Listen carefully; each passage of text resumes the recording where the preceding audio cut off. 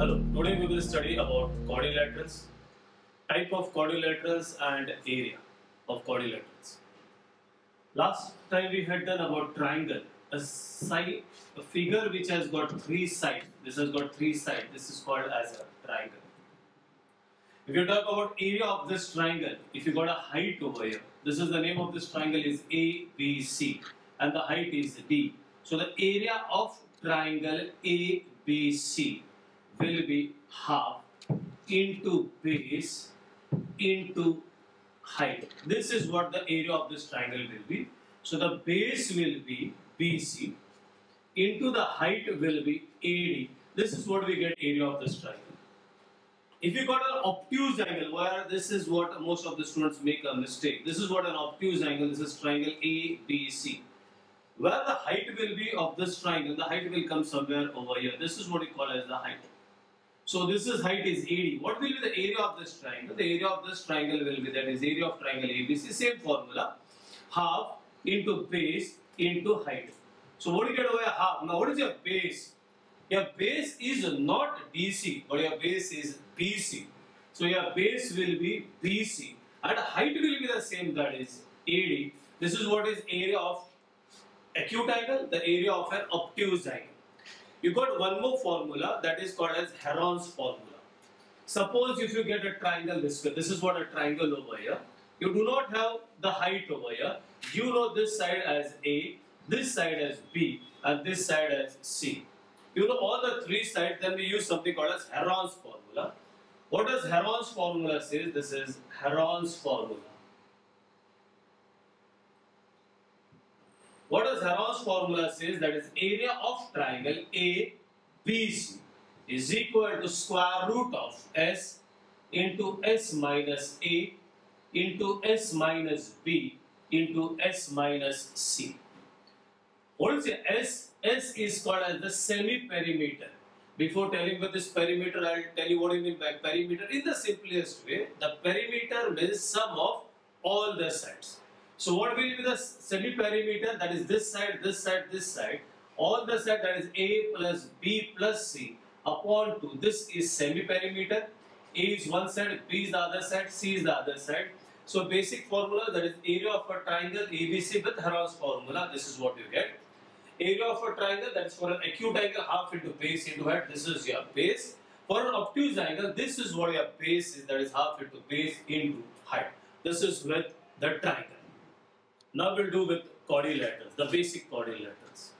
The very first thing comes in your mind is parallelogram. This is what you get your parallelogram. Now see how we'll make groups. This is what a parallelogram over here. This is parallelogram. After parallelogram, then you can go with a rectangle. This is rectangle. On the other side of a rectangle, you go with a rhombus. And then you can go down over here with, that is with a square.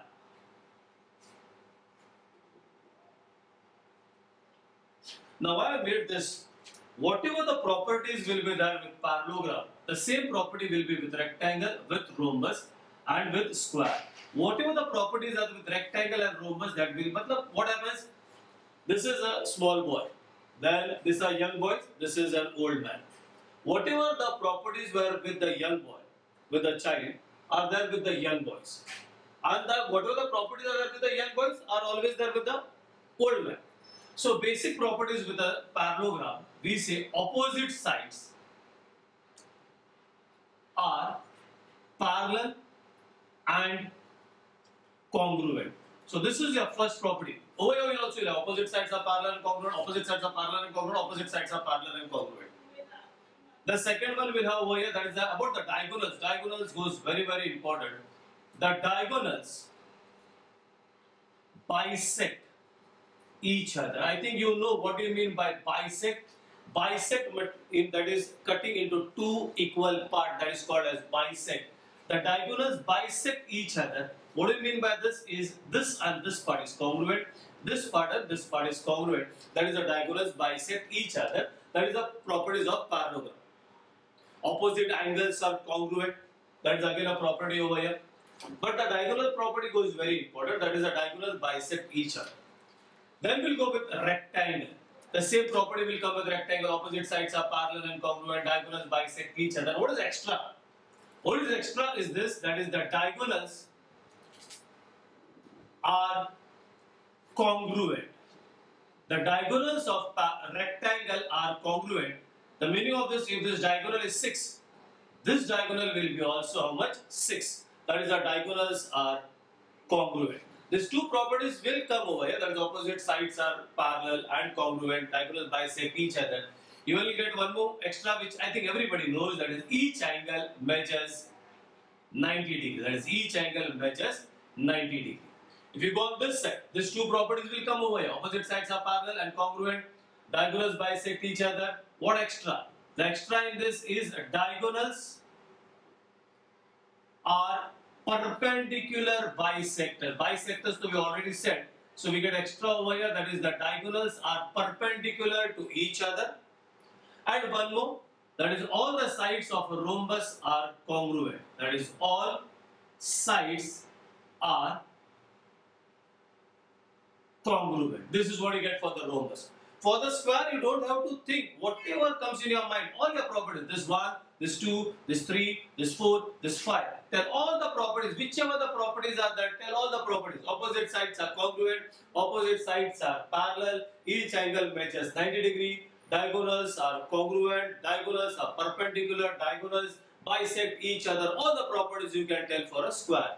Only for parallelogram, you should take care, there will be less properties. Some extra properties will be with RR, that is rhombus and rectangle, and all the properties will be there for square. Now you got something different from this family is a trapezium.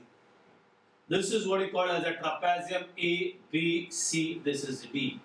In trapezium, one side is parallel and the other side is non-parallel. That is, you can say that is AB will be parallel to CD and AD is not parallel. Because if the opposite sides are parallel, then it goes with parallelogram. If one side is parallel, the other side is not parallel, then it is a trapezium. We call this as a trapezium. Now we will study the area of all. Before that, we'll go with perimeter. What do you mean by perimeter? Simple way, perimeter means sum of all the sides. This side, this side, this side, all add all the sides, that is perimeter. Over here, this is your length, this is your breadth, that is 2 length plus 2 breadth. If you go with your sides as A, that is A plus A plus A plus A. Over here, side, we say side, 4 times side, that is 4 side. Basically, you should keep in your mind that is perimeter means sum of all the sides. You need to just add all the sides. That is what we call in geometry is as perimeter. Now we will do with areas, areas of all. What is an area of a parallelogram? I'll just put it over here. Area of a parallelogram, it's very simple. We get over the formula is base into height. This is what your base, the height will be given over here. So it is base into height. This is the area of a parallelogram. Area of a rectangle, again this is very easy. It is length into breadth. That is the length into breadth is your area of a rectangle. What is an area of a rhombus? Area of a rhombus is equal to half into diagonal 1 into diagonal 2. That is diagonal. This is your first diagonal. This is your second diagonal. That is area of a rhombus is equal to half into D1 into D2. Area of a square, it's very simple. Area of a square is equal to side square. Area of a square, that is side square. What do you mean by area of a trapezium? Area of a trapezium is equal to half into sum of the parallel side. These are your parallel side. That is sum of the parallel side is AB plus CD into the height. Suppose this is what you get your height into the height, that is AD. And this is what you get is called as an area of a trapezium. So basically these are your basic part, that is parallelogram, rectangle, rhombus, square. This is from one family. Trapezium goes with the other one. Hope you understood with quadrilaterals. If you like the way I am teaching, please give a like and subscribe to my channel. Thank you.